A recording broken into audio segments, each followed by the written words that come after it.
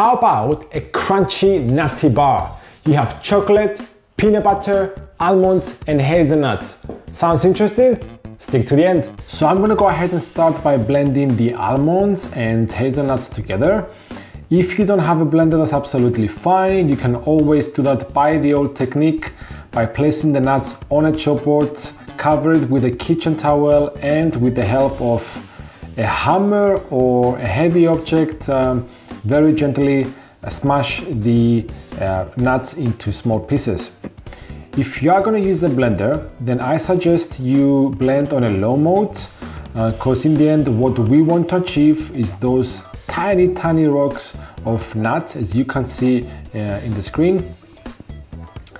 Then we're going to toast that for around 5 to 6 minutes until we get that golden brown color. Now I understand that not everyone is a fan of sesame seeds, so I'm just gonna say this is optional. Personally, I think that it adds a lot of tone to the flavor. Moving on to the paste, you can use any peanut butter you like, whether it's crunchy or smooth, and you can replace the maple syrup with honey, agave syrup, or even golden syrup.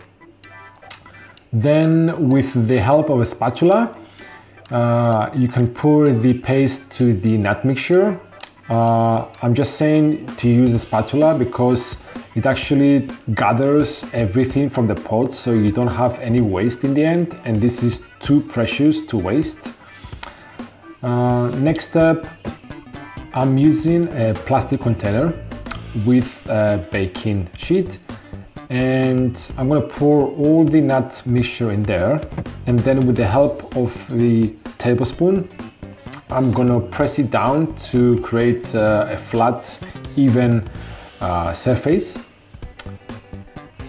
And the final part, we're going to melt these dark solid chocolate pieces.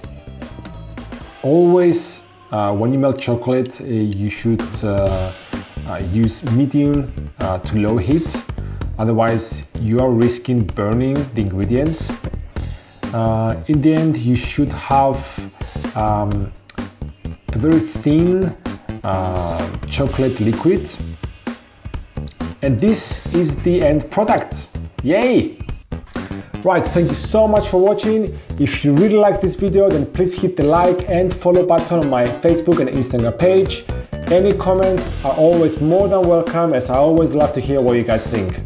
Take care and see you in the next video.